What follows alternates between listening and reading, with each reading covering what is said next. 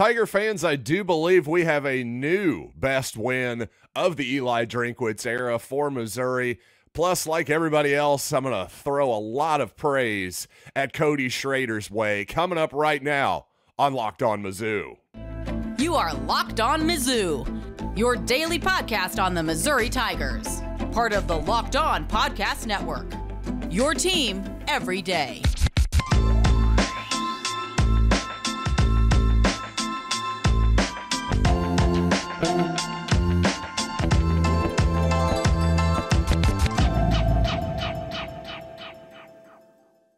Hey, all you true sons and daughters, I'm John Miller, your Mizzou mafioso and the central scrutinizer of Missouri Tigers football and basketball. And today's episode is brought to you by FanDuel. Make every moment more. Right now, new customers can get $150 in bonus bets with any winning $5 moneyline bet. That's $150 if your team wins. Visit FanDuel.com/lockedon to get started.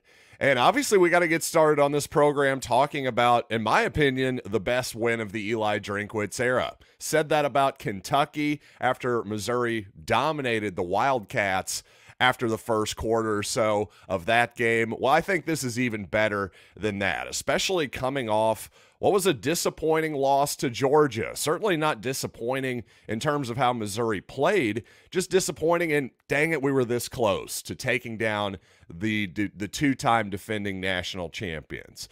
So for Missouri to come back in the very next week against a really good Tennessee team, by the way, and perform like it did here today, man, that's just a massive credit to me, to Eli Drinkwitz, to all the leadership in the locker room for the Tigers. I really could not be more impressed. And especially I could not be more impressed with the Missouri defense. Going from giving up 66 points and 724 yards to Tennessee last year, well, Missouri literally cut that yardage in half, less than half, going to 350 this year, and obviously 66 points to 7. Now, there's your headline number right there. What an unbelievable performance by the Missouri defense. And, you know, even that touchdown, I'll be honest, that was questionable if that even counted. I had a pretty good angle of it, actually, from my seats. Maybe I'll bring that up later in the show. But quite honestly, whether that touchdown counted or not, just an unbelievable performance by the Missouri defense. And really, they did to Tennessee what I think Tennessee did to a lot of opponents all season, which is ran the ball down their throats, stuffed the run, and basically Tennessee had no answer. Honestly, Missouri's defensive line not only won the line of scrimmage, they dominated the line of scrimmage against what is, to me, as good of an offensive line, especially in terms of run blocking, as there is in the entire conference. Now, others might push back against that, but I'm just telling you the numbers are what they are. And for basically the top 3 running backs in the SEC as of a couple weeks ago, just in terms of yards before contact, hey, that's an offensive line stat. They were all Tennessee Volunteers. Well, those 3 Tennessee Volunteer running backs yesterday combined for 13 carries for 47 yards. That is just complete and utter domination. And once again, Missouri just took what Tennessee did best and did it better. We stuffed it down their throats and stopped them from doing basically anything on the ground game as well.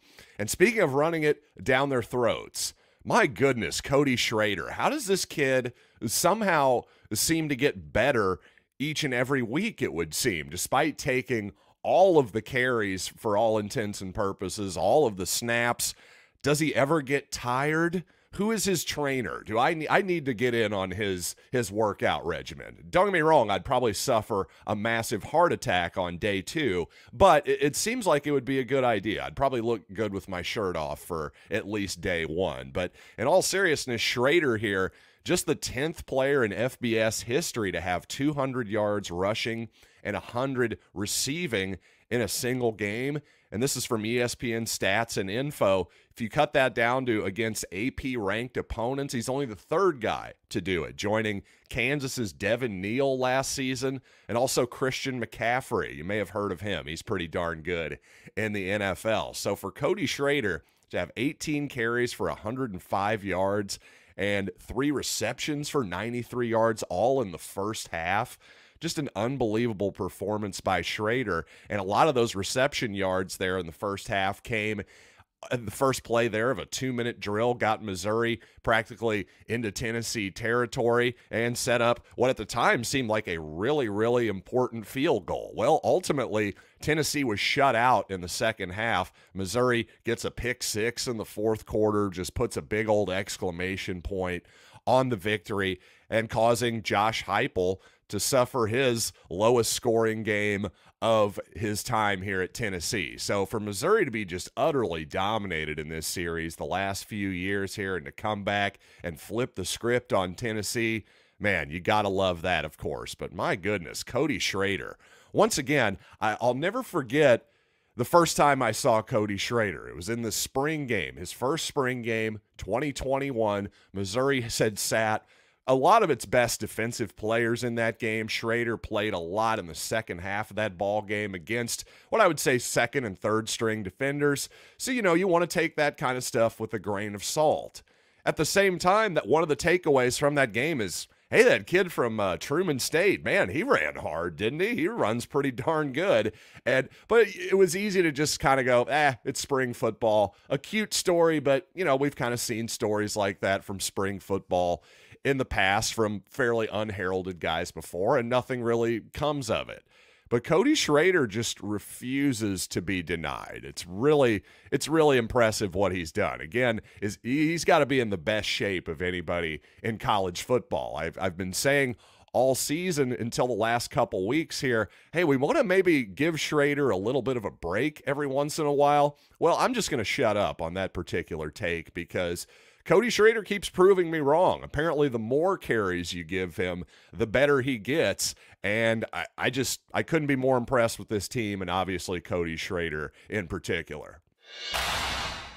By the way, last season in Knoxville, there's no doubt that Josh Heupel and Tennessee, they had their foot on the gas pedal until the final whistle. There's no doubt about that. They were trying to put up as many points and yards as they could and make a statement at Missouri's expense. You could even say they were running up the score on Missouri. And that's not a complaint, by the way. I didn't complain about it at the time. Was it embarrassing? Yes. Was it frustrating? Absolutely. But your job as a football team is to stop the other team from scoring. So guess what? It's on you to stop them. If they want to try to keep playing, you signed up for the game. You signed up for 60 minutes of football. I don't want to hear any crying about it. So, but having said all that, in light of all of what happened last season, you did have to love the pettiness by Eli Drinkwitz when it was 36-7 with 40 seconds left. Tennessee lining up for a field goal. Eli Drinkwitz burns a timeout to ice the kicker in a 36-7 ball game. I, for one, thought that was hilarious. I absolutely loved the pettiness by Drinkwitz. Hey, if you want to keep playing, you want to kick a field goal, fine and dandy. You want to run in a touchdown on us last year, cool. I guess we're going to keep playing too, so I'm going to try to ice your kicker just to prove a little bit of a point here. I, for one, loved the petty move by Eli Drinkwitz. Keep it going, bud. Honestly, that was fantastic. And by the way, on that lone Tennessee touchdown, are we sure that shouldn't have been overturned by replay? I don't know. Maybe the broadcast didn't have the best angle of it, but I had a pretty good angle of that touchdown for Tennessee. So I want to bring up that play for you and more here coming up in just a little bit. But first, I want to tell you about Prize Picks because, quite honestly, sometimes daily fantasy for new players can be a little intimidating. Well, that's why I'm here to tell you about Prize Picks because it's the easiest way to play daily fantasy sports. And with basketball season here, you can now pick combo projections across football and basketball from the Specials League, a league created specifically for combo projections that includes 2 or more players from different sports or leagues. For instance, LeBron James and Travis Kelce in the same projections. Just go less or more. It really is that simple. So go to prizepicks.com/LockedOnCollege for a first deposit match up to $100. Again, prizepicks.com/LockedOnCollege and use code LockedOnCollege for a first deposit match up to $100. It's Prize Picks, daily fantasy sports made easy. And passion, drive, and patience, it's what brings home the winning trophy and also what keeps your ride or die vehicle alive. eBay Motors has everything you need to maintain your vehicle and level it up to peak performance. From superchargers, roof racks, exhaust kits, LED headlights, and more, whether you're into speed, power, or style, eBay Motors has you covered. With over 122 million parts, for your number one ride or die, you'll always find exactly what you're looking for. And with eBay Guaranteed Fit, your part is guaranteed to fit your ride every time or your money back. Because with eBay Motors, you're burning rubber, not cash. With all the parts you need at the prices you want, it's easy to turn your car into the MVP and bring home that win. Keep your ride or die alive at ebaymotors.com. Eligible items only. Exclusions apply. eBay Guaranteed Fit only available to U.S. customers.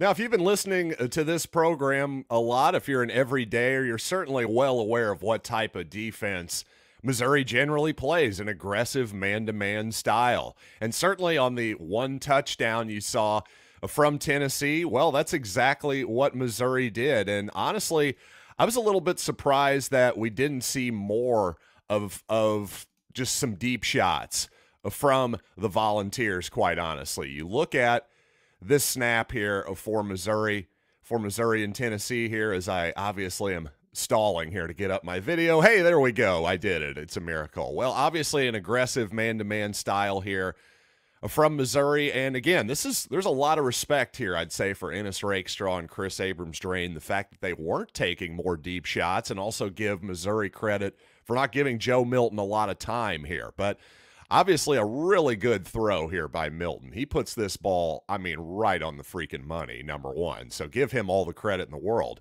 Abrams-Drain, as you might expect, is right on him. This is really good coverage. Just gets some slight separation here at the last minute and just gets right under what is a perfectly thrown ball by Joe Milton. So give them all the credit in the world here. At the same time, watch this ball here at the end.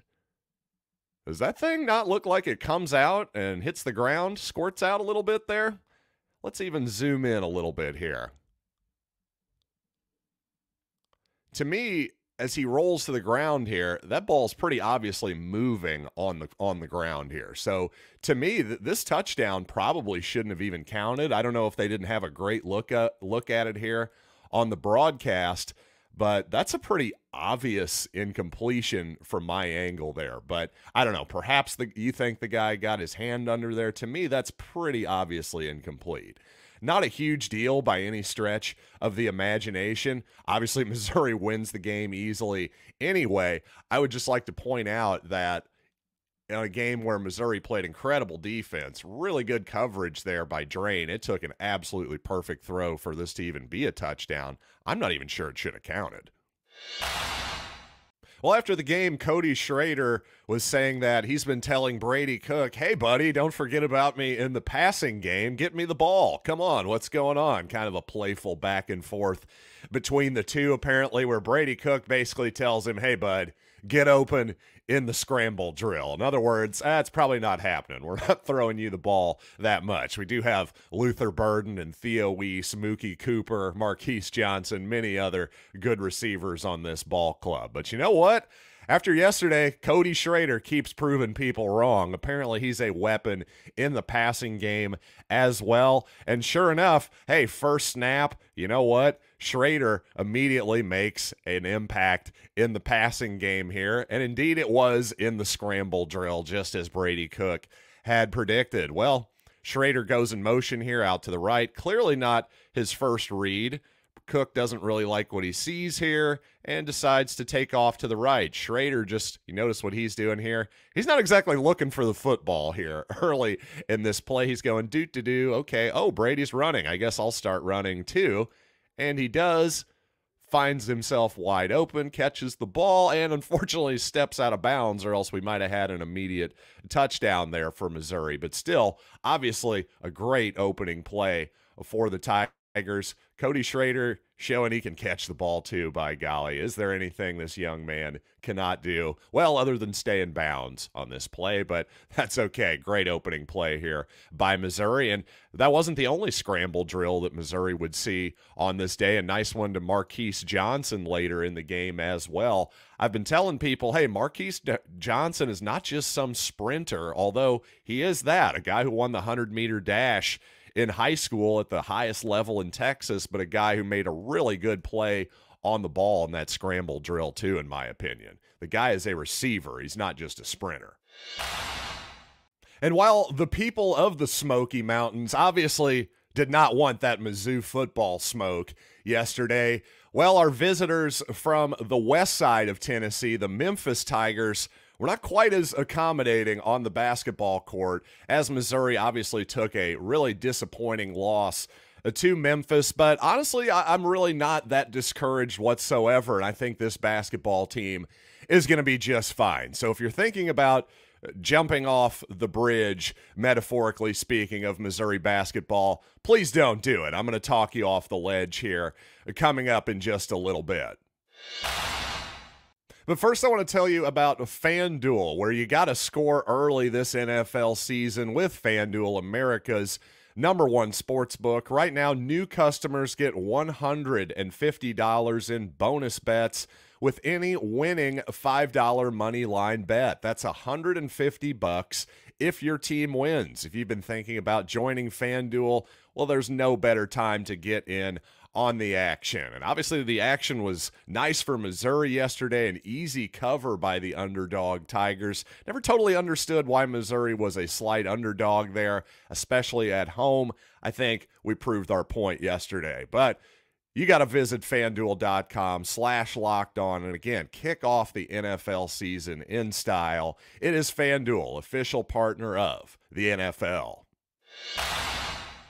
So Mizzou basketball, unfortunately, took an ugly loss to Memphis on Friday night. And I say mostly unfortunately because, wow, a great crowd. Basically, well, it was a sellout crowd. Basically for all intents and purposes, every seat in that place was filled up. So you just would have liked to have seen a better performance there by Missouri. He only made 5 field goals in the entire second half. But ultimately, though, I just don't think it's that big of a deal because sometimes, hey, when you shoot a ton of three-pointers, number one, as Missouri is going to do, you're just going to have some off nights on occasion. We saw it last season. Heck, remember when Missouri was completely demolished at home by Kansas last year? Honestly, that Memphis game feels a lot like that to me. It feels like a learning experience. And I think a lot of November basketball under Dennis Gates is going to be experimental a little bit. Missouri played 13 guys on Friday. I just can't imagine that that's going to be the strategy come January when we're into SEC play. And again, give Memphis's defense a ton of credit. I'm actually glad we got to see this caliber opponent this early in the season. I'll be honest, I liked Missouri to win on Friday because I just thought, hey, Memphis will probably be a better team by the end of the season. With 8 transfers, 4 freshmen, I just would not have expected a group to look that locked in defensively in the first week of the season. Hey, give Memphis all the credit in the world for how they played in that ball game. But again, to me, I just think Missouri is trying to figure out who it is at this point. For people out there who are frustrated that Caleb Grill has been off with his shot in the early part of the season, the last thing in the world I would do is sit him out right now or take him out of the starting lineups, as I've seen a few people suggest. Guys, Caleb Grill is a proven shooter at this level, and I really have been impressed with the rest of Grill's game. He's been a good rebounder, a good defender, good hustler. I think there's a little bit of Jason Sutherland in his game, and I mean that in the nicest way I possibly can. I think Grill's shot will be just fine. He knocked a shot down at the end of the game. Who knows? He'll probably get going after that. I wouldn't worry about his shot whatsoever. I do think it's fair, though, to maybe worry a little bit about, hey, where is the Kobe Brown type player who's going to bail out shots and bail out bad possessions at the end of the shot clock? Not sure we have that guy right now. In the first half, it was certainly Sean East. He was playing tremendously well in the first half. And again, if his shot is going to be going down from three-point land, in particular off the dribble, man, he is going to be awfully hard to guard one-on-one, no question about that. But again, just a lot of experimentation here, some of it good, some of it bad. I would honestly like to see Trent Pierce in a lineup with Aiden Shaw a little bit, because that's just a lineup that has a lot of length, number one. I think defensively, I actually liked what I saw from Trent Pierce. He missed his 3 shots, definitely wasn't bashful about putting them up there, had a three-pointer go in and out. Again, long-term, big picture here, Trent Pierce's shot seems like it's going to be just fine. I think he's going to be a big-time bucket getter for Missouri. But he wasn't quite as skinny as I was expecting, believe it or not. He looked a little bit thicker than I thought, and just his body movements out there, big picture defensively, I think Pierce is going to be able to hang in there maybe better than I think most true freshmen would. And finally, somebody can correct me if I'm wrong here, but I didn't really notice any offensive fouls or charges.